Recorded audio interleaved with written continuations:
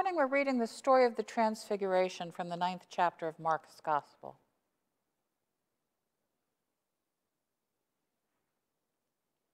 "6 days later, Jesus took with him Peter and James and John and led them up a high mountain apart by themselves. And he was transfigured before them, and his clothes became dazzling white, such as no one on earth could bleach them. And there appeared to them Elijah with Moses, who were talking with Jesus.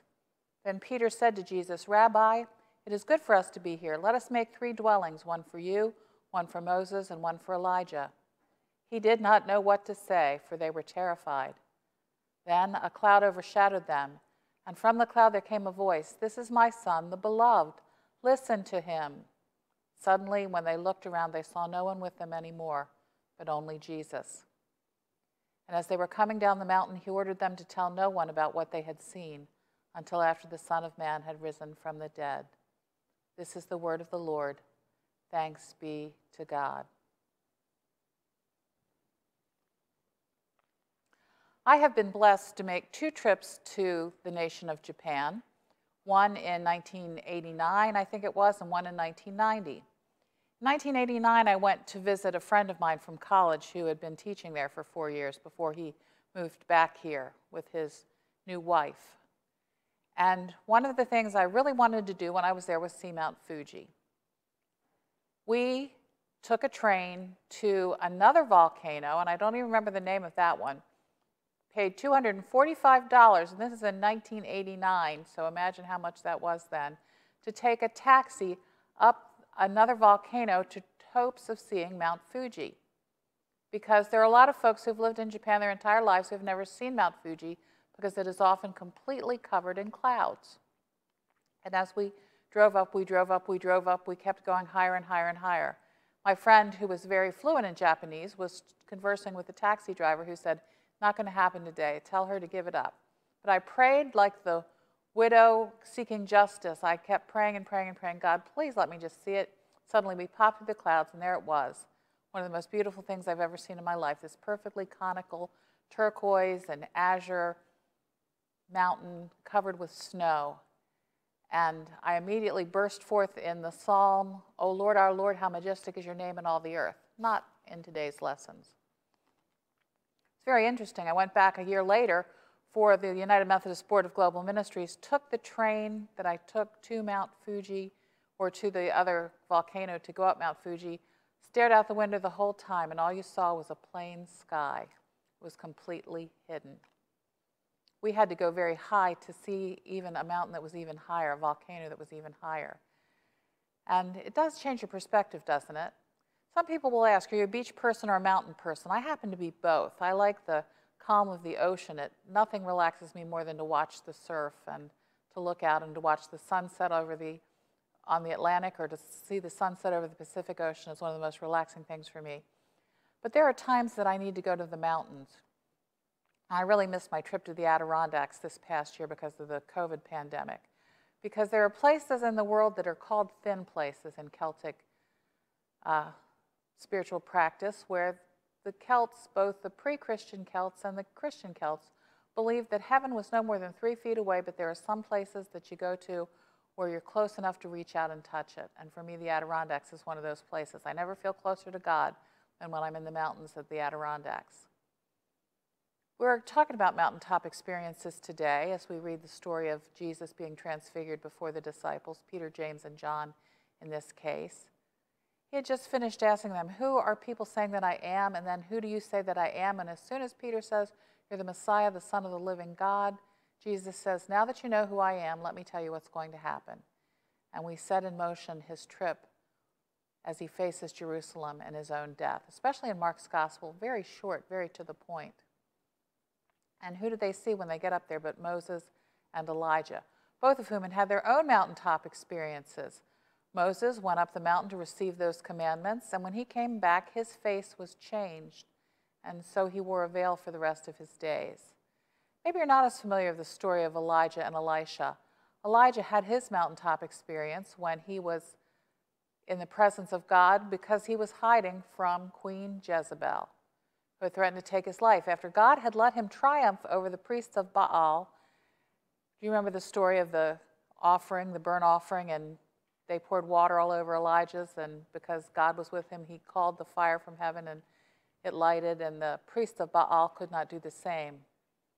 But then when Jezebel threatens to kill him, he runs and he hides in a cave, and God calls him from the mouth of the cave, and God has him on the mountain in his presence, and he sees all those things happen, the fire and the whirlwind, and God was not there. God was in the still small voice that spoke to him about God's redemption and God's redeeming love.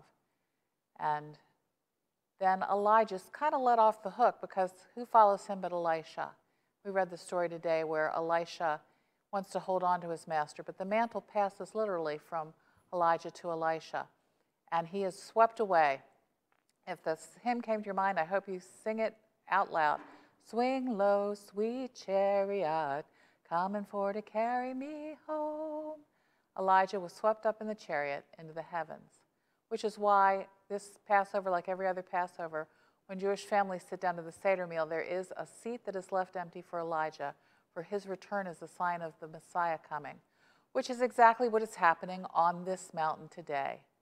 Jesus and his disciples are there, and suddenly he is transfigured before them. They see the light that has come into the world in him very clearly. He seems to be glowing. His clothing becomes white, whiter than any bleach could ever accomplish, and he is radiating the light of God. Now, they don't know what to do. They don't know what to make of this. They're terrified. And Peter, as he always does, just sort of blunders through and says, let me build some tents. Let me put some dwellings here, because he wants to stay on that mountaintop with Elijah and Moses and Jesus. Now, you notice the word is transfiguration and not transformation, because Jesus was not transformed. What changed for those disciples was the view from the mountain allowed them to see who he really was. The transfiguration story is the end of the season after the Christmas season, after the day of Epiphany. And we spent all of those Sundays in between Epiphany and Transfiguration and Lent talking about the light of God coming into the world in Jesus Christ, the light that no darkness could overcome. So we have bookended this season with the star that led those wise men, those travelers from the east, to find the baby Jesus, to the light that is Jesus Christ. And what has to change for us to be able to see it is not Jesus. Jesus never changed. Jesus has always been the light of the world.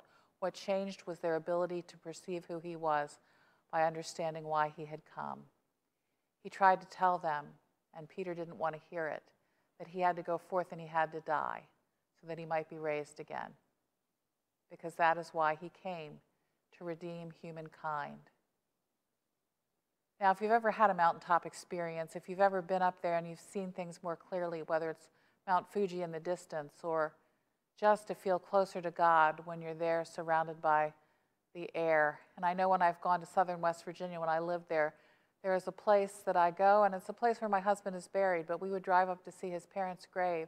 And I remember looking over the edge, which was unfortunately very close to the road, seeing eagles flying beneath us. Because when you're high enough, you get to see things differently, things that you don't see. And going up the mountain to be with Christ, they got to see who he really was. But you can't stay on a mountaintop experience. You have to go back into the valley.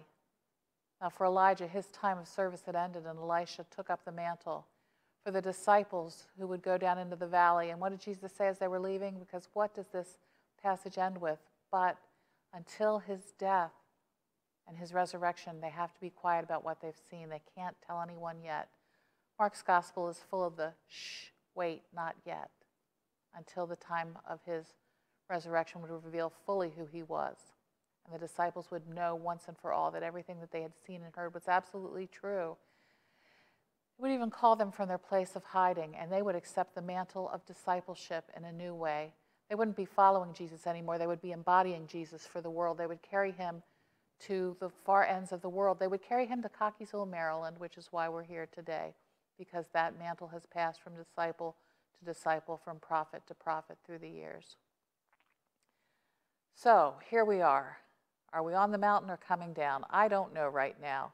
We don't know if we're coming or going right now, do we, with the COVID pandemic? We don't know what's coming next. We hope it's spring, but It's snowing and sleeting, and it's called for day after day after day. We're looking for signs of spring. We're looking for signs of hope. We're looking for signs of peace among those who are in our government at odds right now. But there's an interesting thing. If you think about the shape of a mountain, especially a mountain like Mount Fuji, very much a conical mountain, which is almost a triangle. Think about a triangle being the mountain and God being at the top. What happens whether you're on the right or on the left, or you find yourself right in the middle? The closer you get to God, the closer you get to each other. The closer we all get to God, the closer we become to each other. That's what I'm hoping that the view from up here might teach us. That when we're in the presence of God, that God becomes unveiled for us, just as God was unveiled in the words of the Apostle Paul that we read in the epistle lesson this morning. And just as on the Transfiguration, it's not Jesus who has changed, it is our ability to see him as who he is. If we see Christ for who he is, we will see each other very differently. We will see the world differently, not looking down the mountain at them, but going down the mountain to be with them and among them, to bring hope and healing, to bring words of comfort and peace and security, to teach each other the gospel, the good news of Christ Jesus our Savior, who came that we might know life abundantly, who died for our sake to forgive our sins, and who rose to make us new. So I wish you this Lent, as we enter into it, a holy time of growing closer to God and closer to one another. And I hope that you can remember those times that you've been at the top of the mountain. And if you're not there right now, if you feel like you're down in the valley, way down in the valley, call someone from the congregation, call me, call a friend, pray together so that you might know the peace that Christ brings and the hope that is ours in Jesus our Lord. Because he came to bring the light into the world, and that light has never been overcome. Praise be to God, it never will. To the glory of God and our Savior Jesus Christ. Amen.